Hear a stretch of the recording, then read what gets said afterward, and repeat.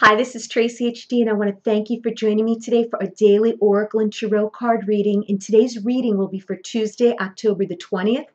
And all week, we will be using John Holland's Oracle deck, Spirit Messages. And let's get straight to the reading.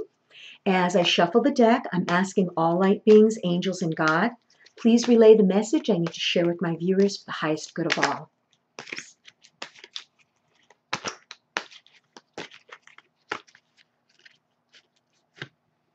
And the first card is Stand Your Ground. Repeat card.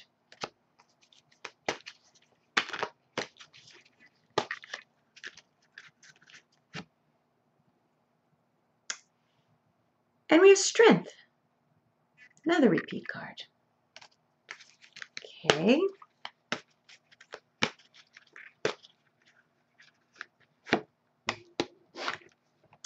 And we have Let Go. Again,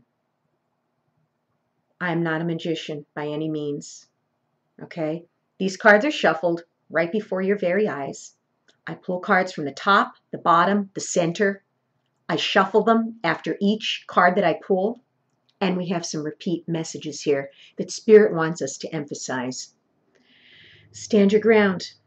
Okay, who is not standing their ground? Who's not standing up for themselves?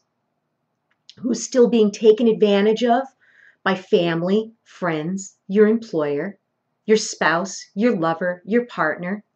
Somebody isn't standing their ground. Okay? And maybe it's because we're just caught up in negative thinking, anxiety. Maybe we're just plain exhausted and we don't have the energy to stand our ground. Okay?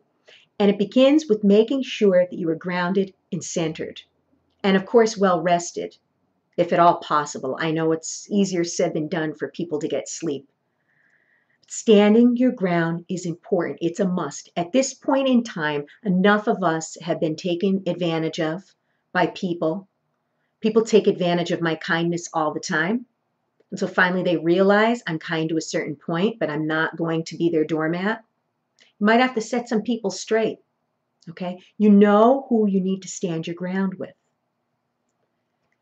And the Strength card.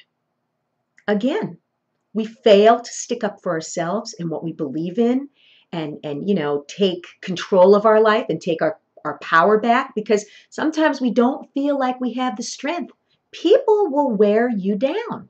They wear me out every day if I allow them to. But you have to realize that it's much easier to try to maintain your inner peace, okay, than to regain it. Okay, so ask your angels, pray, ask your spirit guides. I can't emphasize that enough. Do what makes you feel strong.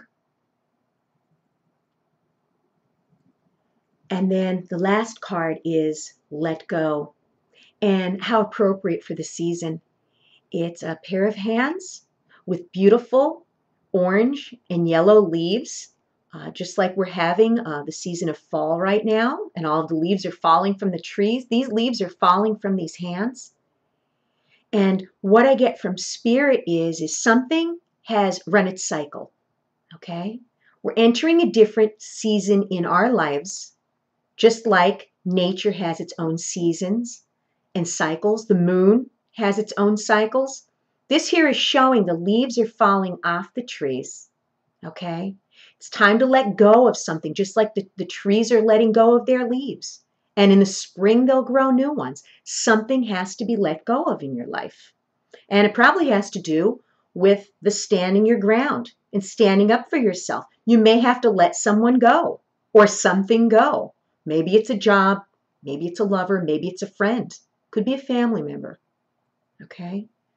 But you need to let go. Again, when you let go of the bad things that no longer serve you, you're making room for new things in your life. But if you keep clinging to things that are not working, things that are bad and not for your highest good, you're holding yourself back.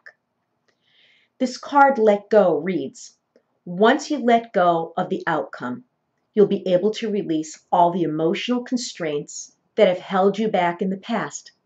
Did I not just say that? That these things hold us back? And it also says, trust in the higher good and guidance of spirit, as we have only your best intentions at heart and will do everything in our power to protect you. And again, here we go with the highest good. If you're not looking out for yourself, who is? Who is? It's time to let go of things.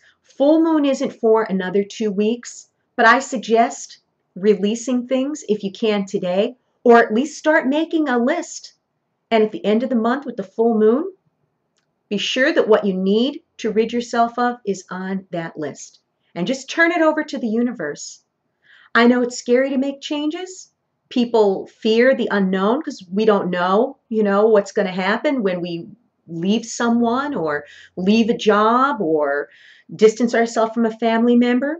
The future seems uncertain. But if we cling to things that aren't working, like this card says, and we refuse to let go, you're holding yourself back. Don't deprive yourself of feeling happiness, feeling joy, feeling gratitude, feeling the inner peace that you deserve. You know in your life what needs to go. If you've enjoyed this reading, please subscribe to my channel because I'll be back.